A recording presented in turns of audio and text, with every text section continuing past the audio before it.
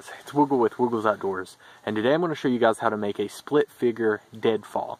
A deadfall is a type of trap that uses a very large rock or heavy object set up on a very hairy trigger system that once activated, the rock will fall down on top of its prey and ultimately crushing it, killing it instantly. It's a very effective trap used for many different types of critters. You can make them as big as you can find the rocks for them, pretty much. So you can catch rabbits, squirrels, pretty much any small game out there. Most of the time you're going to get some mice and that kind of thing on these, though. But hey, it's worth it. Only the picky people die. You got to toughen up your stomach and be willing to eat pretty much anything. There's a worm laying on the ground over here. If I was truly in a survival situation, I better be willing to eat that worm. It's protein.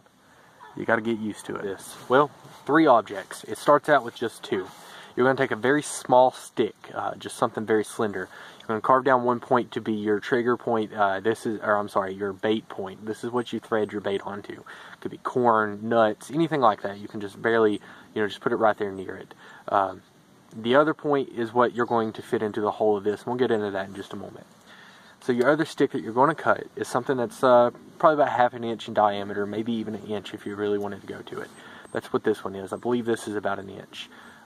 Actually, this would be more reliable. And I usually measure by my thumbnail, my tip of my finger. I ended up cutting myself earlier. Luckily, I had tape and some pine sap. It's a good antiseptic. Either way, what you're going to do is take your stick, cut it to a measurement of however big your rock is. If your rock's a very long rock, you're going to want it to be a little taller. If it's a very short rock, but it's still heavy, make it a little bit shorter, because your trigger's got to ultimately go out. It's got to work with itself. So what you're going to do is, once you get this object cut, you're going to go ahead and, instead of cutting it in half like this one is, you're going to go ahead and carve out one side of the shaft. The reason you're going to carve it out is because you need the grains to match perfectly.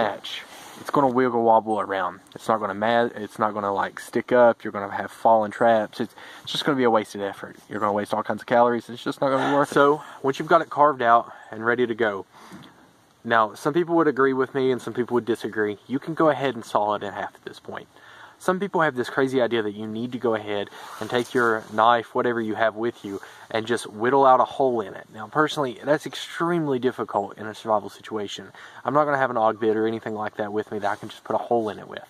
So I need to get a hole in there as efficiently as possible, as quick as possible, without extreming, all of my energy out. So I take my stick that I have. I'm going to go ahead and saw it in half, which is what I did here. I took a saw blade and just cut it in half that I have on my machete. Acts as 2 cutting tools. 2 is 1 and 1 is none. Either way, so I sawed it in half and then I just simply whittled it out. I whittled out a little, a little rivet point here. I can't think of the correct name there. And a point here. And then what you're going to do is have it together. That's when this comes in handy, because you're going to know which side is which, and it's going to fit together perfectly that way. You may need to do some whittling to make sure it works perfectly. Now, your other stick here that you do have is the stick that is your trigger stick. This is your stabilizing stick that goes up and down. Now, normally deadfalls are like figure 4s. It requires like 7 notches and stuff like that, and it goes into a 4 figure, and your trigger stick's over here. It launches this, knocks this off, and your trap falls. It's pretty complicated. It takes a little bit longer. This is a very simple method that takes a lot quicker, and you can set out more of these in a more timely manner. So what we're going to do is take this, and you're just going to place it gently in there.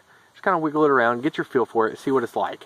Practice makes perfect, especially with traps, because don't go in there thinking you can just do traps. They're very complicated in some situations, and you're never going to have the same kind of trap twice. You're going to have the same like split figure traps, things like that, but they're never going to work the same way for you, because you're always going to be in different environments. I'm in a tunnel pit right now with all kinds of thorns and stuff, and this is a prime place for a rabbit to den down. A very small game can only fit in here. I managed to squeeze my way in here just barely. So this is prime location for a small game animal. So you're going to fit your trigger stick inside the hole, and then you're going to plant it into the trap. And I'll go ahead and show that to you now. The way this works is you set this up here, you put your trigger stick inside the rivet hole that you created. You place these together, and again, this does take some walking around. I went ahead and V-knocked the top of mine, only because that does allow less friction point on the top. It makes it a lot hairier, so it does work. And again, you want to thread your bait on the end here. If you can't thread it there, just have it around that area somewhere to where at least their head will bump into that. because if it bumps into it, then the trap's set and they fall and die. Again, most of the time you're going to catch like mice and stuff on these, but there is chances for squirrels. I'll show you some squirrel traps in the next videos. Much more effective, of course. This one, though, works very well. So, again, you just put your trigger trap, or your trigger point inside the rivet hole on your stabilizing stick, and you place it up against it. So instead of creating this figure 4 system that's a little bit more complicated, you do it a lot quicker this way. You can set out more traps this way, and a lot less whittling. This is pretty interesting, very easy trap to do. And again, I'm not going to be trapping with this one because I have no need to right now, so I'm just going to go ahead and set it again. Give you guys a point. It's that easy. Just barely takes anything at all. And this is a pretty heavy rock. I mean, I would say it estimates right about 30-35 pounds. So, I mean, very easily crush a small critter of some sort. Very easily. But for watching, if you liked the video, definitely like, subscribe, and comment. And again, deadfalls are a wonderful way to do it. Snare traps work as well. Stay tuned for a lot more survival knowledge on this channel. It's what I want to start aiming for. Thank you guys for watching.